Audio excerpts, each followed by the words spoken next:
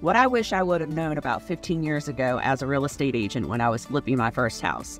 So I did not know that I should have a buffer, like buffer money, into my budget just in case I didn't see anything the first time when I went through and set the values of everything on what it would cost me to renovate.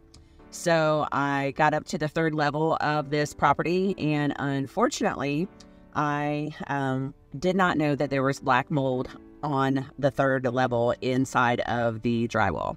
So we had to then get into our kitty, our extra money that we did not have, and buy 34 more sheets of drywall, and then pay laborers to take them up 3 flights of stairs.